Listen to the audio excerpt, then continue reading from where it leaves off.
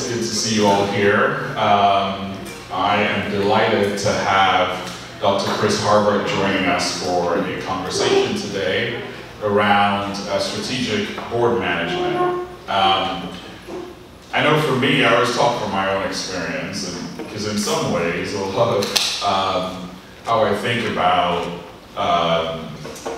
what might be compelling resources for you and comes from my own experience. And I remember going to my first board meeting and feeling like a fish out of water, not really knowing what to expect. And I think that, you know, as the founder and the CEO of your company, spending some time thinking about the role of the board of a startup and how to prepare to be part of that board and to lead the board is important. And in thinking about who we should have help us with this conversation, couldn't think of anyone better than Chris, given the background that he's had of over 25 years working with startups and new companies at the intersection of science, engineering, agriculture, and business. So he's currently one of the co-founders of Frenzy Crop Systems, but his experience also includes serving as Chief Strategy Officer of Indigo, board chair at Air Scout, and founder and CEO of Agrible, which was acquired by Nutrien. And for those of you in our immediate ecosystem, it's helpful to know that he's an adjunct professor in the departments of crop sciences and agricultural and biological engineering, and an entrepreneur in residence here at EnterpriseWorks. So please join me in welcoming Chris Harbourt. We'll give it a try, see what happens, see if it doesn't. All right. Maybe we'll get no feedback or it doesn't sound like this one's working. Do you have one or two? Mic one. Right now? Can you hear me now? Nope. Oh, now? Yes. There we go. Okay. All right, so, you know, Chris, where I wanted to start was I touched on what I would say is a small sliver of your experience. It's quite extensive. And that experience includes being on many boards and serving in multiple different roles on a board, including founder, CEO, investor, and independent director of the board. I wonder if you could start off by just talking a little bit about your experience and the different types of roles you've played in the boards that you've been a part of. And then we'll start digging in a little bit more about, you know, the makeup of the board, for example. Yeah, no, great question. You know, boards evolve with you and with your company. You know, you always technically have a board, you know, from the time you form. And that's when the entity is created, it's the founders. It could be just you if you were the sole creator, or it could be you and a partner. And you kind of don't have board meetings. Just occasionally, guys like Alan will call you up and say, hey, a year has passed. You better file some reports to make the company legitimate again. You know, and that sort of thing happens. So you start off with a board that's really just your founding group. And then at some point, usually the board is solidified into something a little more cohesive and scheduled and routine, like a quarterly board meeting kind of thing, which is a basic standard. And that's usually when you take on your first investor. That's the way that they start to interact with you. I think it's important to think, you know, your role is, as you mentioned, you know, the role of founding CEO and that role on the board. You're wearing multiple hats, and you got to think about that. Your board hat is really, you are representing yourself as a shareholder, as a founder in that company. You're representing other shareholders, perhaps, that are in the same class of stock that you're representing on that board. Or you're the CEO, and the CEO has a spot on the board. All right, you're invited there. And the reason for that is the board represents the shareholders. The board appoints the CEO as the single point that controls the management of the company. And the management of the company controls all the employees and the productivity and everything else. So that's the way in which boards and companies are structured and why the CEO appears there. So the board's job is to act on the best interests of the shareholders through the CEO. to give them direction, guidance. But the CEO really doesn't show up at the board meeting asking for advice. You really should have pre-shopped that. You should know everything that's going on. You should be prepared and talking through things. So board meetings morph from being just a kind of a requirement of the corporate governance to something that really helps your company grow and develop. You're bringing experts into that board. And as the board gets larger, there's a reason to bring in more investors. Say you've done a second or third round of funding. You have a representative on each one of those rounds on your board, but you also bring in some external people and bring in an outside director or an independent director onto the board. And there's certain roles that they do. I think it's important to think about, the role of the CEO too in all this, where, your job is to build the culture of the company, to not run out of money, and listen to your board. That's your job as a CEO. And there's all the other things like figure out how to pay the bills, direct me, and how to hire people, and everything else that's a challenge in a startup when you're doing it all. But your big picture goals are in that structure. So it's important to think about a board is there to help you. I know some think of that stage, oh no, I'm gonna get my seed investors, they're gonna come in, they're gonna put someone on my board, and they're gonna watch what I'm doing. It shouldn't be contentious. Everyone's there, and they're investing in you because they want you to succeed. You want the best people on your board possible to help guide you so that you're successful. And you're leveraging the expertise of those board members, who, by the way, are people you probably couldn't afford to hire. And they're there to help you succeed. And that's an important way to think about your board. They're there for you. It gets to be challenged sometimes. If the company's not performing or if something's gone off the rails, you're the CEO, they're Zoom-eyeing you in the meeting and saying, why haven't you fixed this? Why am I even hearing about this? Why is this a problem? Why aren't you performing? You're also a shareholder, you're part of the board, and you're in this swirl. It's confusing to wear those different hats, and it's challenging. It's probably one of the most challenging things young CEOs go through. Yeah, that's great. I think that this is exactly why we want to unpack this and have a conversation that hopefully demystifies what the board is, its role, particularly in an early stage company. So I think for most of us, our familiarity with the board of directors, might come from, let's say, what happens in a publicly traded company, or perhaps maybe some of us have served on not-for-profit boards or things like that. How is the board of a startup, particularly an early stage startup, let's say, a company that's perhaps just raised a seed round, how is that different from in the way it functions and the relationship with the CEO specifically in relation to, let's say, the board of a more established or publicly traded company? Well, as you get more mature in a business, you're more sure of your business model, you're more sure of your revenue goals. There's more things that are solid in the company. So as the company gets larger, as you get further along, there are more things that are, we'll call them routine, but they're expected check-ins that you would have in a board meeting. You would expect at a later stage company to see sales projections for this quarter and next quarter, and maybe 5-year projections of where the company's headed. You'd expect to see all that. At a seed stage, you might not even have a product market fit yet. You may still just be on the edge of taking some technology out of the university and trying to commercialize it. You're pre-revenue. I haven't even really thought about sales projections. And you're thinking more about the technology and the hurdles and who do I need to hire to make sure we have execution on that technology first. So some of the discussions are a little different. I think what's important to think, as soon as you pull investors into a company, and I'll say something maybe a little provocative, but I want you all to think about this. The second you pull investors into your company, and they're venture investors, as a CEO, you have fired yourself in the future. Does that make sense to everybody? Say it there. You have fired yourself in the future from that role. There's a link to every role. Look, you go and get your master's degree. You're an assistant. Have an assistantship for 2 years. There's an end to that role. All roles end. There's no forever positions anywhere unless you have a lifestyle business, right? So you have utility to that business in that role for a certain period of time. And the board is the group who says if you don't perform in the business, you're probably going to be out at some time.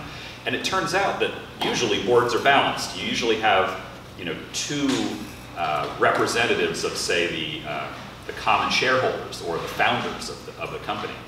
And by then you probably have two representatives for maybe a first and second round of funding. Well, that's an even number, and you kind of know where that conversation's going. The founders want to execute on a vision. The investors are saying, we don't really want to put in an extra $1 million here. How do we get together? Well, there's a fifth person usually, as an independent director. What's usually that one person who's deciding whether you stay or go as a founding CEO in that role. So there's a construction piece there that's super important too, about getting the right kind of expertise and viewing that size. So I see the dynamics on younger boards are more about, okay, everything in a startup's on fire. You're always out of money. The technology's always going off the rails. The sales are never coming as quick as you want. Everything's wrong. The board members know this. They're venture capitalists. They've seen hundreds of companies like this. So they're on your board to help you not be the statistic, but be the success story. And that's a really important way to think of. They are using their expertise to help you not mess it up as you're trying to learn the ropes, and realizing that you're coming to the board deer in the headlights, trying to figure out, like, how do I make sense of this company that's going 9 different directions? That's the early stage board. The later stage board is more about things that you would expect. Revenue targets. You might have a whole meeting on the strategic vision of where you want to go, or maybe you want to do an acquisition of another small company, and you're trying to decide when and if you can do that. Where will the resources come, and how will that increase your sales numbers would be the only reason you do an acquisition at that point. So the different conversations happen at later stages, and you have different types of board members as you go through this.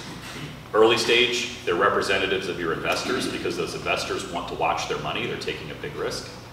As you move to later, it might be someone who you've added as an independent director who has a wonderful set of connections that can help either position you to sell into a market that you do not have connections in, or into a way to position a company for sale and saying, I know the 3 companies that could probably buy this wonderful startup technology.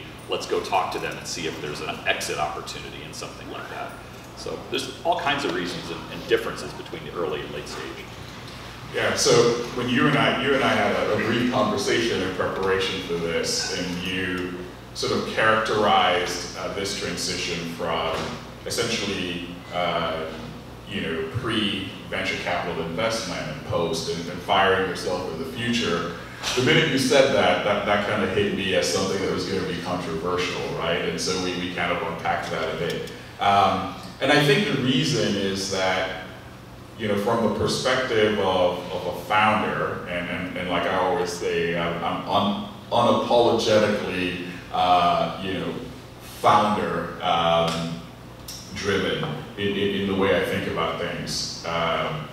Is that, for most founders, it's really about a vision and executing towards the vision, right? And so, this idea of firing yourself in the future as a result of essentially,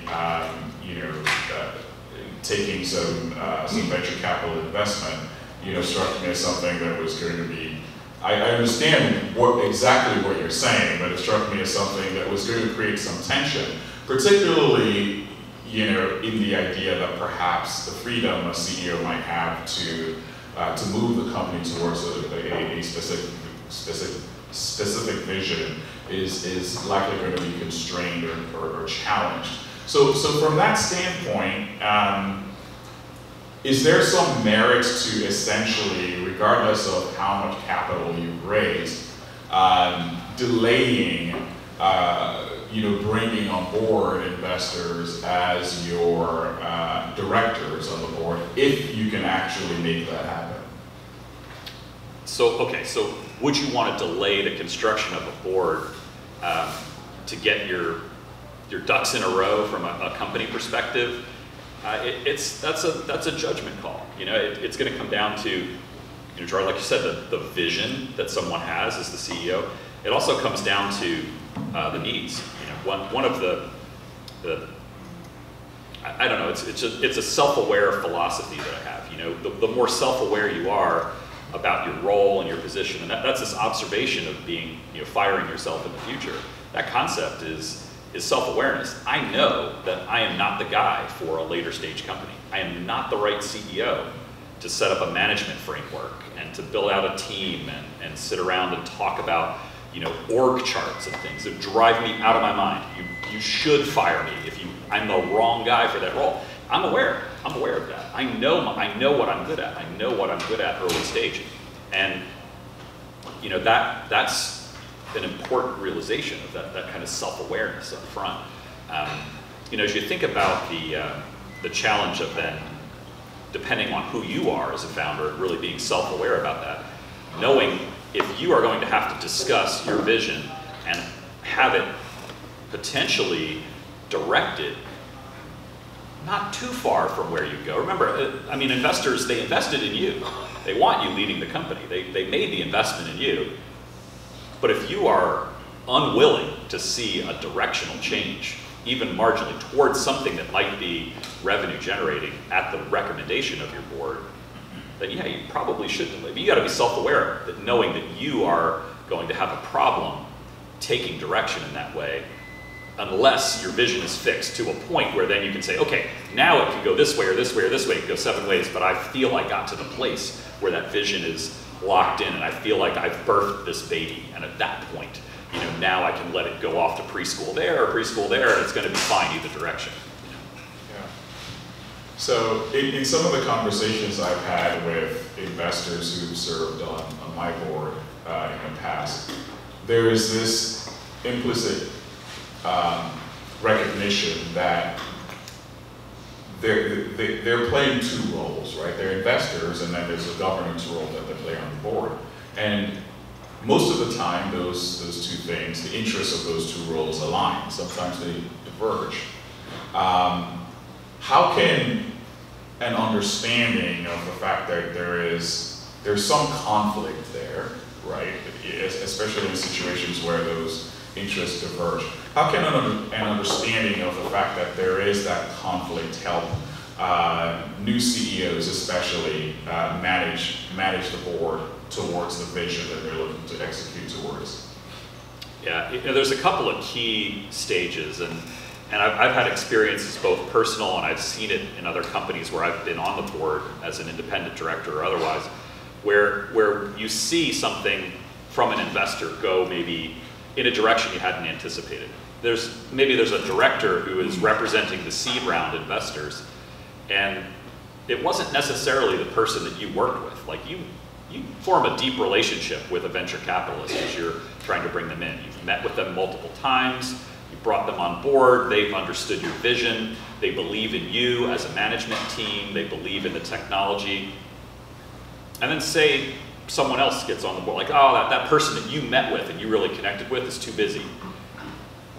And they bring another person from the firm onto your board. And you go, well, look, they're friends of a friend, but how bad could they be, Well, it's like getting married to be on a board to these early investors. You really have to have dated, you gotta know the person before you get into that sort of situation. And so I think there's a little bit of that upfront work that you have to do to really do the proper diligence on and be real. It's that self-awareness again. Is this the kind of person that I could work with? And if they're not, be clear about it. And sometimes you don't know. Sometimes the person seems wonderful up front. I'm on a board of a company that during COVID, they raised money. So there was no in-person meetings. And the venture capitalist said later to me, this was in a private conversation, said, if I'd met that management team face to face, I never would have made this investment. And he was the representative of the Series A round in this company. And you go, wow, okay, so this guy's got a negative attitude towards this management team. He's got an axe to grind. Like I left the toilet seat up the other night. You can't fix that. Like that happened. Like that guy he's got an axe to grind against this management team. And ultimately that led to the removal of the CEO. So you really do have to think carefully about these. There's also tools though as a CEO. If you see something going off the rails, you can use your other board members to help you. This is not something that you bring up in the board meeting, but you call somebody before and say, hey, Bill over there is really being a problem for me. I want him to be, you know, fair and balanced, but this isn't working out. Can you, because it's very hard socially for you as the CEO to say, Bill, you're being a real pain on this board, I'd like you to leave. You know, that's a tough thing to do socially, and it might go the wrong way, and it might really blow up in your face. But having another board member say, George over here, Bill, you know, Bill, maybe you need to assign someone else from your firm to come onto this board. We need this to be more constructive. We're really excited about this technology. We want to see it going away. We really want the CEO to be successful. You want to recover your investment back from this. Like, don't explode this company. You know, that sort of thing. So there's ways in which other board members, and that's why it's so important to build a group that you can rely on. You know, that those board members are deep and it's not so shallow. So. Yeah. I think that's a good segue into the next part of this conversation I want to have, which is you know, the role of the independent board member, especially. You described the structure of an early stage board as essentially, you know, having two from the founding team or the management team, two investors, and the independent. And that independent then, by definition, plays a really important role. You know, for founders who are thinking about how do I ensure I have some level of control of the board, whether that's the right thing or a wrong way of thinking about it or not, I'd love to hear your perspective on that. But if you're thinking I want to have some level of control, a fighting chance, right? Because there is an interesting power asymmetry between a founder who is then getting investment into their company, right? You're supposed to lead the board on some level, at least on strategic issues, but you also then report the board, and by the way, these are the guys that wrote the checks into the company, right? It can be difficult to manage that, and I think to the extent that you have a strong independent director that is really bought in on your vision, that person can be really helpful on a board. So can you talk a little bit about what should founders, especially in the early stage, be looking for in terms of the profile of an independent director, and how do you approach the role, and you know, how have you seen that role played effectively? Yeah, no, it's a great question, because you can go two directions. You can find someone. Two directions. I mean, there's what is your preference, or what do you really focus in on, because no one is everything. You know, you can't find this mythical person, and if they exist, they're probably on 7 other boards, and they probably don't have the time to be helping you with the 8th company, right, for example. So, you know, the right way to think about it is either you're looking for an independent, and depending on your stage, who can open doors, who can do introductions, who adds a sense of gravitas to the board overall. But, you know, also someone that you can get along with. You have to get real with these folks. Like, that independent director is someone that you are ultimately in a position where you have, all startups go wrong, right? Everything goes off the rails, something goes wrong. You are going to be worried about the future of your company in almost every board meeting. That's just kind of how it goes. So, you know, the best thing to do is to have someone that you would feel comfortable texting or calling a week or 2 before the board meeting and saying, hey, I put together the financials, we're way off track on our sales forecasts, Bill is going to explode in the meeting, like, what do you think I should do? You got to be able to have that conversation ahead of time and not be worried about it. You know, and that's the role of the independent, because then the independent can work on your behalf and say, okay, you guys are doing everything right, we get it, it's a problem, I'm going to go talk to them, because the whole board meeting happens before the board meeting. I hope everyone gets that. The board meeting is just like the note-taking of what you've pre-sold over the previous month to your board. You know, all of the action happens before the board meeting. And if it doesn't, you've messed up as the CEO. If the action happens in the board meeting, you are unprepared for that board meeting. You did not do your job. And if you get fired from it, you probably deserve it because you were unprepared. You weren't focused on this. It's a super important part. This, remember, as you're taking on a role of the CEO, that is the leader, the chief executive officer of the business. The role there is to make sure that business succeeds, that it doesn't fail. If you're running out of money, you have to fire people. Like, Doesn't matter whether they're your friends or you like them. Like, you have to make sure payroll is met, that the company is solvent, all these things happen. Like, that's an important role of the CEO. And the board is going to give you that direction. Hey, you got to cut the company in half. Sales weren't as good, but got to get rid of half of these guys, unfortunately. You know, and you're going to have to make that call coming away from it. So those things are real. Those things happen in startup. And there's no time like the present. It's a really hard call to make, to be that calloused in terms of how you're feeling about your baby. It's your technology, it's your company, it's people you've hired and handpicked. You know, that's if things go bad. Things always go bad, but a lot of times things go good. You know, and if things are going good, you need the same type of advice from someone. You know, well, hey, things are going so great. How do we focus? Because if you lose focus as a startup, that's a big problem too. So getting your board to help you focus on the things that are the most certain sources of revenue or the most impactful outcomes in your market. One thing that I think, you know, just from my experience and from talking to other founders would be helpful is a board director, an independent director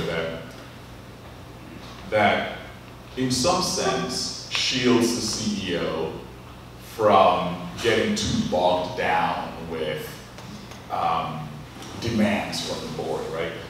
So the CEO is always going to be interacting with various board members. That's important for a lot of different reasons, including preparing for board meetings, as you mentioned.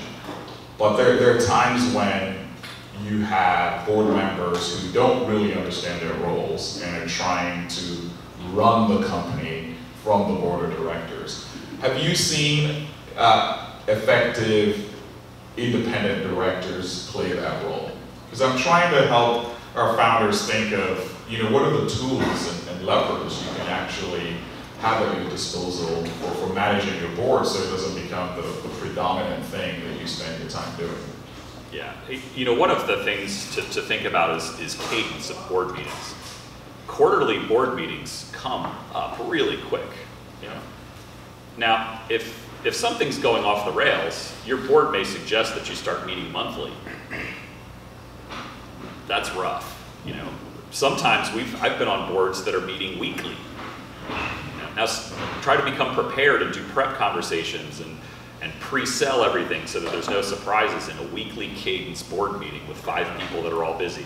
It's nearly impossible, right? So, you know, to think about having others on the board who get that and say, no, this is too frequent of a meeting, or even someone who's like, even if that does work for their schedule, is willing to say, that doesn't work for my schedule.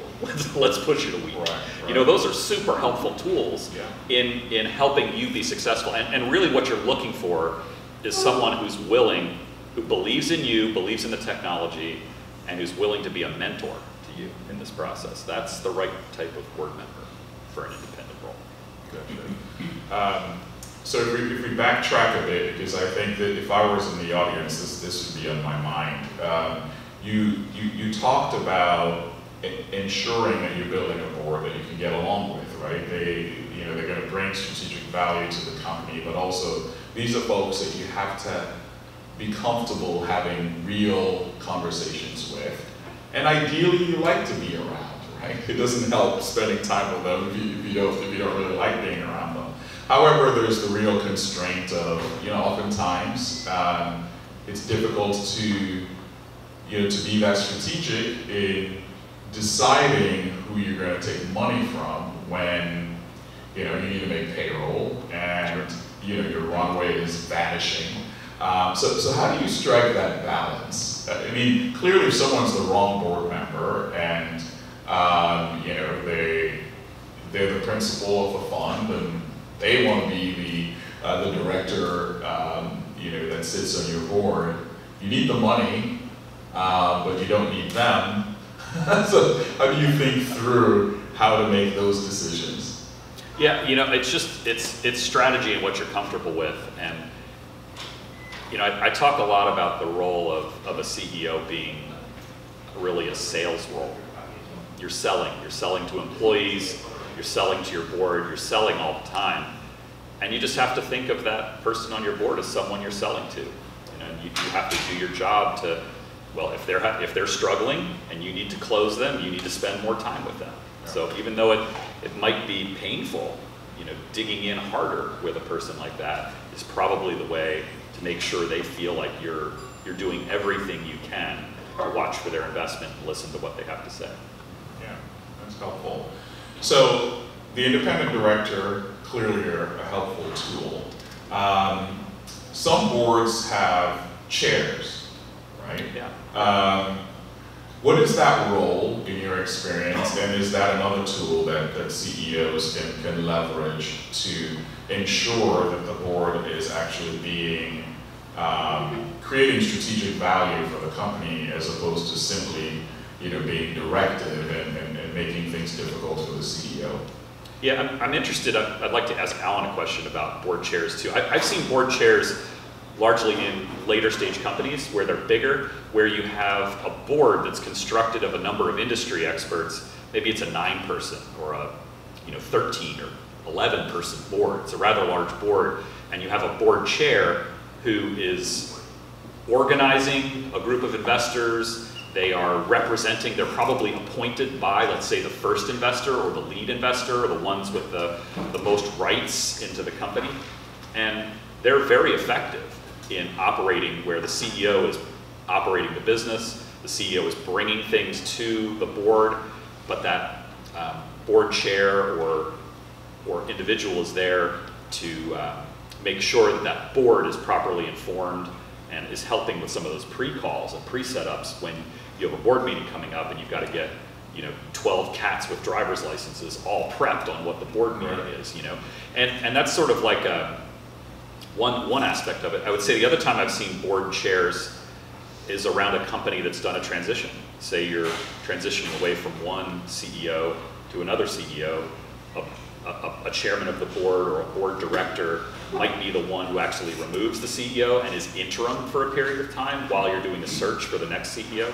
I've seen it happen. I don't know, Alan, if there's other ways in which you've seen that work effectively. Yeah, I was going to ask your experience on that topic because I want to learn from you, but yeah. A couple that you haven't mentioned would be more, larger company where you'll have maybe somebody who's been with a local bank forever and kind of moves. Okay, I'm the big picture guy. I'm not involved in the daily. I used to be involved with the president or the CEO. I'm going to be the board chair, and now I'm kind of the big picture person that will maybe run a board meeting. I've seen it there. I've seen it in not-for-profit settings too. You'll have a board chair, and an executive committee and such.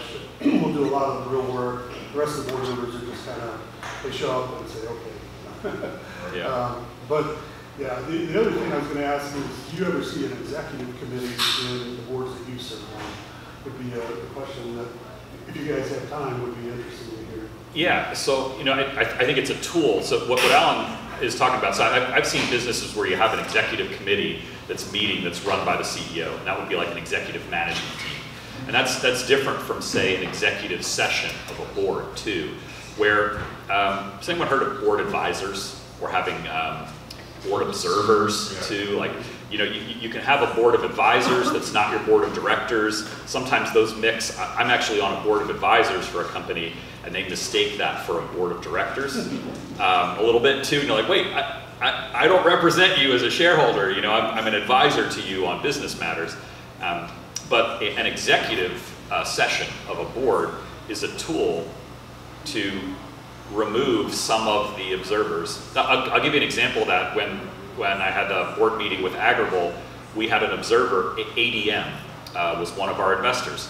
They were not the lead of the round, but they put in enough money that they wanted observation rights. So they could show up to the board meetings, and they didn't have a vote, but nothing really gets to a vote in a board meeting. Come on, it's either the right choice and everybody agrees, or it's not the right choice and the company explodes, right? So you have this opportunity for an observer to be there in every board meeting and say things at the inopportune or opportune time, right? Depending on your perspective. It might be the perfect time and they say the exact right thing, or it's the wrong time and they go, oh gosh, I wish I hadn't said that, now we're gonna have 3 more board meetings. Both of that can happen. Well, if you want to just talk to your board, and let's say you've got a 5-person board with 3 observers, you can call an executive session at the end of the board meeting. You have the standard board meeting, everybody's invited. Executive session, a number of people get kicked out, including your other, typically you may have, let's say, your CFO and your chief marketing officer may be in the meeting with you, presenting to the board. In executive session, it's the CEO and the board members. It's not anyone else. And that's a tool that you can use to talk to your board or to make a vote or to think about a perspective that's different. So as we kind of transition here towards Q&A, there are a few additional questions that I have. Again, just trying to surface some tools that founders can use. You know, in our conversation, in our prep conversation, sort of talking about you know, how much time a CEO might spend, you know, managing the board versus managing the business, which, you know, is actually a consideration early on for young companies. You talked about the potential of having something that's more like a corporate development role to support the CEO. At what stage, first of all, can you describe what that role would be, what the title might be, and at what stage in the company's evolution would a role like that be helpful? Yeah. So it took me a while to develop an understanding of what corporate development meant. I had no idea. I bet the group here, like, you're like, corporate development, what are you guys even talking about? You know, what is that? What is a person who would do that as their job? They're people, that's their whole thing, right? They are the corporate development lead. What they're doing is really supporting you in the role of getting your next round of funding or preparing materials for the board. They are your Swiss Army knife of business functions. They understand financial modeling. They would know how to put together and construct a proper 5-year forecast. They would know how to prepare the diligence materials. When an investor says, say you have a great meeting with a venture capitalist, you know, oh, that was great, we love your technology. Open up your diligence room for us. Let's have it take a look and we'll go a step further. And you're like, a what? A diligence room? What are you even talking about? If that's what you're thinking, then this is where a corporate development person can really help. You know, they know exactly what needs to be in that room. They know how to pull those things together. There are some that do this as a contract. You know, they'll help you for a month or two. So, you know, when do you need someone like that? I've been at businesses that have had none, been at businesses that need one, and I've been at businesses that have whole teams of those folks. And I was most recently with Indigo, where we raised $2 billion. And you don't raise $2 billion in venture capital without a team of corporate development people. And they are making sure the investors are all happy, that all of their financial diligence questions are answered, that all the prep, because you as the CEO will get overwhelmed with that. If you're tasked with going out and meeting, let's say, 50 venture capitalists to land 1 or 2, you have to be preparing that next meeting. You really don't have time to do the follow-up to the trail of destruction that you're leading. That's what your corporate development person's for. Their background is in business. Their background is in, I've seen engineers and strategy consultants. Has everyone heard of McKinsey, Boston Consulting Group, and others? They are odd consultants that come out of that. They're very, very skilled in a very certain way, but they have exactly the skill set needed to help you on corporate development. So there's not a lot of those people in Champaign-Urbana. I think there would be more perhaps in the business school, and you know, getting interaction there I think would be important. But I think it's one of the things that's an impediment to companies raising real venture dollars. You know, the difference between raising 10 million and 100 million is a corporate development function. That's the only difference. It's slightly better slide decks, slightly different venture capitalists who are willing to write bigger checks, but it's the corporate development group that helps you get to that next level up, if you want to afford it. But then you need to raise $100 million because you got a whole team of corporate development folks. So again, it depends on what you're trying to do with your business and your fastest, most efficient, effective path to revenue and company growth. So when things are working really well at a startup, on average, if you were going to give someone a framework to consider, what should the time split be in terms of focusing on running the operations of your company versus managing the board? Yeah, it's I'm going to say it depends. It depends on where you are in terms of your needs and your cycle and what that board is needing from you.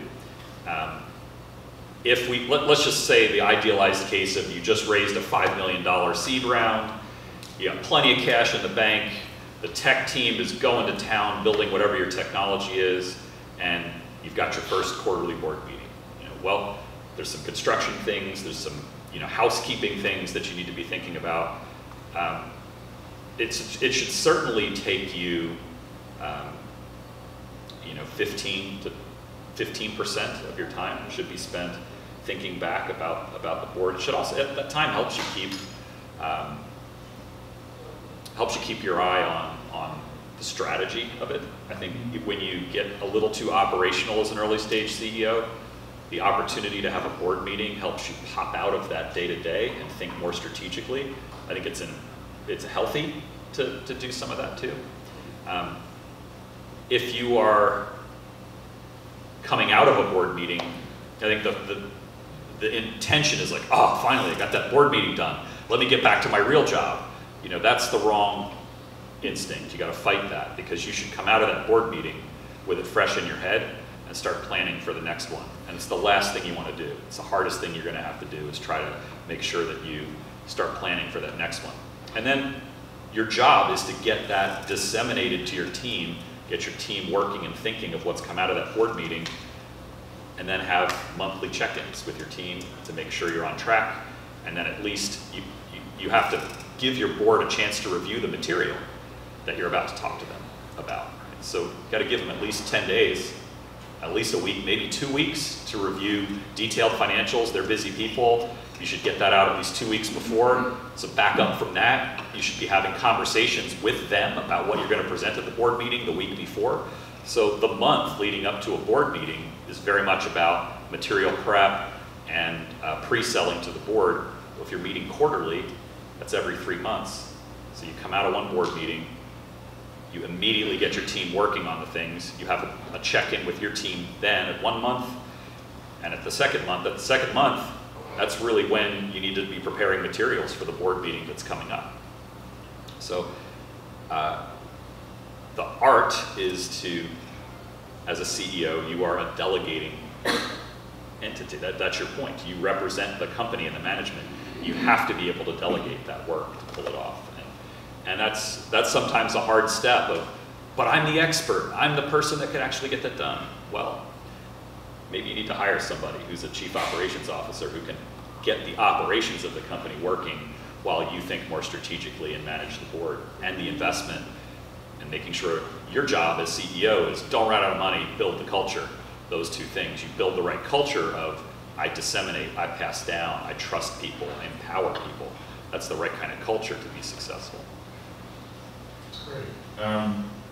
So then finally, before we open it up for Q&A, so you talked about essentially doing diligence on potential investors to understand whether or not they're going to fit your culture as a company and how productive they're going to be on a board.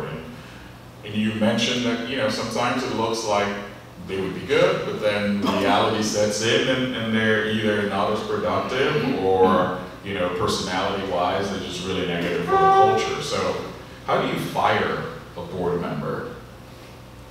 Great question. I think I explained a little bit before of one way that you can, which is working through your other board members to convince them that this person is a problem. The other is you can have a frank conversation with someone who's an independent director or someone who was brought in. Say, the business has changed direction. Like, I need to bring on some people who are going to help me execute in this market. I loved working with you. Here's the complete vesting of all your stock options. We're making a role open on the board. We're eliminating your position in a sense, and I'm going to hire someone on the board over here who can take me in this direction. They're difficult conversations. I think impossible conversations if it's if it's the representative of one of your main investors. Yeah. All right. So I'm sure you have questions. So let's open it up and see. We can have a discussion about whatever questions you have. My question is, how do you clearly distinguish between an independent board member and a member of the advisory board? I mean, independent board member of a management team of a company versus an advisory board member? Yeah, you know, they could be, that's a great spot to harvest an independent board member from, is your advisory board. You know, it's interesting, you know, when you think about what an advisory board is there for, and I've had advisory boards that make up a representative of the customers, for example. You know, they're advising on things that are important to them as the customer of your business. I think it's important not to spend probably too much time on a board of advisors and focus more on, I think, constructing the board in the way that works, because you're just going to run out of time, you know. And I think the board of advisors are great in certain businesses and helpful, but working hard to pick one that you would make as your independent, focusing more on your board is maybe some advice I would give. Not a situation where you've had outside capital, say a company has the ability to basically self-finance what might have otherwise been an outside capital. Try to put yourself in that position and think about how much extra free time you would have and what value you would be lacking from, you know, having to prepare and think about what the board's going to ask you. Basically, okay, money doesn't matter in this thing. You're cash flowing. What's important to you? Well, then what becomes, I think, a shift from your company is now surviving. Right? Your company is likely on a path to success. So how do you transition that board to thinking about how do you grow revenue? You know, and really, that's a challenging piece. You know, one of the observations I've had through different startups is that there seems to be a tension between the development team that's developing the technology and the sales team. Oh, you're trying to sell my product. Like, how dare you try to sell my product, you know? Well, that's the whole point. Like, that's it. Like, that's the point, is to sell the technology.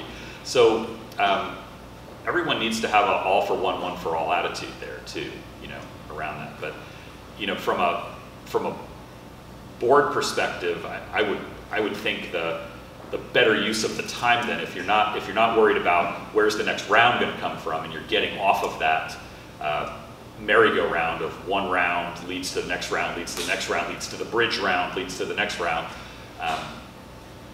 You need that sort of venture funding if it's a business that has huge capital requirements up front, you know.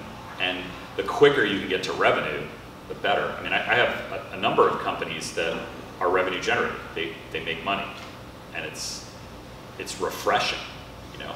And I'm on the board of one company that has a NASCAR team. Costs them $7 million a year for the NASCAR team. They don't need a NASCAR team. There's no part of their business that requires this. That's a fun board to be on, because they're thinking about, well, do we have the NASCAR team, or do we buy that company over there to make a little more money? The boards are completely different than the boards I'm on, where it's like, oh, we're out of money, we're going to have to raise a bridge, we're short of our sales targets. But the compelling technology might be that company that's struggling. It's really technically interesting to talk and think about how do you make that thing work.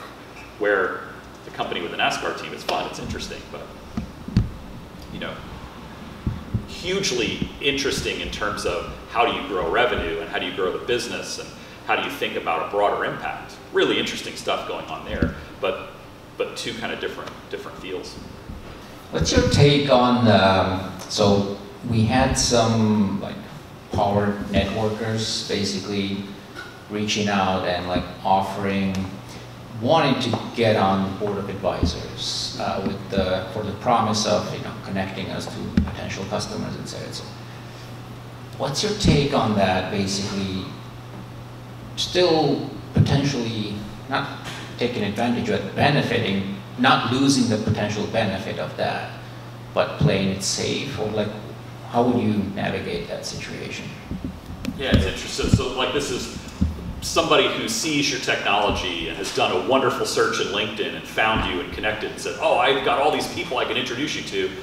We've even met, like, yeah. LinkedIn. Yeah, I would say like the one thing you got to worry about with connectors is they have a Rolodex. They're a personality type that is like a collector. You know, they collect people, they collect relationships, and they can leverage those relationships in exchange for something. They're going to have to take that person out to dinner, but they like taking that person out to dinner, you know, and they're going to get some stock options in your company as a result of introducing you. They can open so many doors so quickly that they'll just overwhelm you, and you won't be able to keep track. So I think some of those are helpful, but you also got to watch too many introductions and too many people. You can't possibly manage that many relationships on the backside because you have to do the hard work. All they have to do is introduce you to a buddy who they went out to dinner with them and swirled them all up about your company, and now you have to go and try to turn that into something. And you know, I think you have to be very thoughtful and careful about how many of those doors you open. Would you want them on a board of advisors or a board of directors? Potentially, I've seen it go the other way. I've seen some people who are perceived as, well, this person was a CEO in this company and now they're retired, and if I brought them on, they'll unlock the whole food industry because they just knew everyone. Well, yes and no, you know. It's still about your technology and whether it's a fit. They can help you get in the door, and that might be useful. But if you're going to select them as an independent board member, for example, you'd want to make sure they were able to help you with your business and they had the time to do so. I worry about the people that are a little bit like, well, I can introduce you to 5 people. Well, then why don't you? Isn't that just a nice thing to do as a human, you know? So, you know, think about that a little too in those. I think, you know, an interesting question that I've been thinking about is this, you know, I felt this as well as a founder, a co-founder in a company, being one of the first employees, and then ultimately, you know, becoming CEO. Is there's a tendency, and it may be real. I don't know. I'm still trying to decide about this. To think that in order to actually direct the vision of a company, you need to be the CEO. Is that true in your experience, particularly in a case where perhaps, you know, the execution, the operations of the company has sort of exceeded perhaps the ability or the interest of the founder to run the company day to day? Is there another role that a founder can play as part of a growing business that still essentially helps the company stay true to its original vision or mission? And of course, that comes with constraints of, you know, having a founder in and around the business in a situation where you've gone out and perhaps gotten another CEO and all of the dynamics that can emerge from that. Yeah, structure is helpful in that, but relationships are what makes that happen. So if you are, let's say, the founder, you've never really been a CEO, you're the founder of a company, and you're debating, you haven't even assigned titles to anyone, you're debating, like, do I take the CEO role or not?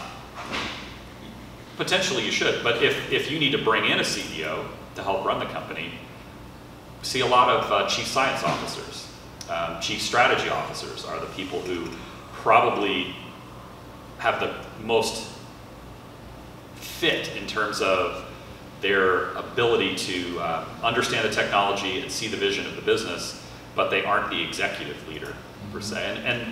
And you can see that go well, and I've seen it go off the rails, too. And where it goes well, you have a strong relationship between that person and the CEO. And that means regular meetings. Yeah. That's what it means. It means regular contact and interaction and discourse and thinking between the people. Yeah. That's great. Thanks a lot for this presentation. It's been really nice. I want to go back to the independent director. I'm on that journey right now. It's a two-part question. One is, can you give me any more insight? My board's pushing for an independent director, but they're also going to think about it. Other than having some kind of corporate veil and independent direction, are there other reasons the board would push for an independent board director to think about it? And then the other question I have is, you've really enlightened me here. I think I was under-managing that situation, that I needed to take a little bit more of an active approach in that. Just in terms of the sense of how much time or effort I should invest into making sure that person is the right person, can you give me some guidance on that? Yeah, it's an important decision. I'll give you an example. I'm an independent director on a small company called Rantiza. They do drone spraying, and they're headquartered in Iowa. So I'm going to talk about my journey of how they found me. I didn't know any of the founders. I had it was a friend of a friend. They asked around to their network and said, hey, I really need someone who's an experienced CEO, someone who's founded a company who could be an independent director for me, and who might be excited by that. And they knew that I had a pilot's license. I was involved in aircraft and aircraft management. They convinced me to at least take a meeting. And we had a series of meetings. Phone calls where you got to know the person, ask them questions. It was just that sort of thing. But it was a process that probably took about 2 months, a back and forth, where they were checking out other people, and I was one on a list. And ultimately they chose me for that role. It's a lot of work. I didn't take it lightly. I knew that was a role that I had to really think about. So part of it is figuring out what's the incentive. You don't really want to pay an independent director, but they should get some stock options. So you got to think about, do you have that mechanism in place to compensate them correctly for their time and energy, and align them to your own success by using stock options as an example. That's something to think about. But in terms of time, I say reach out to your network and say, who do you know, who's there, because a warm introduction to someone is a critical way in. But I got to say, it was a bit of a. I felt great to help out. I was like, oh yeah, I could really help them. I could see how I could help them. It felt good to be thought of as an independent director for that company, for example. Okay, we'll make this our last question because we're at time. Sure. Especially for early stage companies, how do you think about the threshold for accepting an early board member? Because in my view, the role of the board changes quite significantly as the company grows. So, how do you think of setting the bar? Well, if you're filling half the round, sure, or something like this, or if you have these credentials. Yeah. So a great question. I mean, my personal feeling is the earlier you can have a board, the better, because there are experienced business people who can help you make good decisions, and you're getting their experience. I mean, particularly, I'll think back to Agrible, Dennis Beard, who some of you know. Dennis was on my board. We raised a seed round from Sarah Ventures. He came on as the third board member. It was 2 of the founders and Dennis. I got Dennis. He's an expert. I got him for basically free. He gave us money, and now he's on my board. I was like, this is fantastic. I love having this guy. That sort of thing is how you got to think about a board, I think. And you should be so lucky to have their expertise and help, as early as possible. But I would recommend that, even if you are in the process of raising, or you're going the SBIR route, it's a little bit longer. In terms of before you might have to raise something like that you're thinking about bringing in just a 3-person board before you even have an investor. And then when you bring that first investor on, you bring them on, that's 4, and you hire an independent, that's 5. Now you've got a really wonderful 5-person board, and you're ready to go. All right. Sure. Go ahead. Yeah, so asking for a friend. Nice. So have you seen examples of people raising seed? So we have about 8.5 million seed round. We don't have a board. I'm the board. Have you seen examples of people raising project capital, going ahead and becoming sustainably, generating revenue and becoming sustainable, and never having a board ever?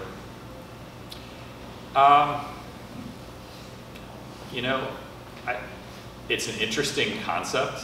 I mean, you have a board, right? It's you. I would think unless, it's a great question, to not have a board at all. I don't know, you would have to continue to have investors who were motivated and aligned and trusted you alone to make all of the choices with their money. I think at some point that just won't fly. You know, that'll reach a point where they go, no, we're not going to put our money in. And that might ultimately self-select away from some investors that you should have in your business, and might select investors that maybe you shouldn't have, that are looking for something else out of your business. So no real life examples exist? You haven't seen the examples? No, I don't have any examples of that. Yeah. Cool, thank you. Yeah. All right, so let's thank Chris. Chris, that was awesome.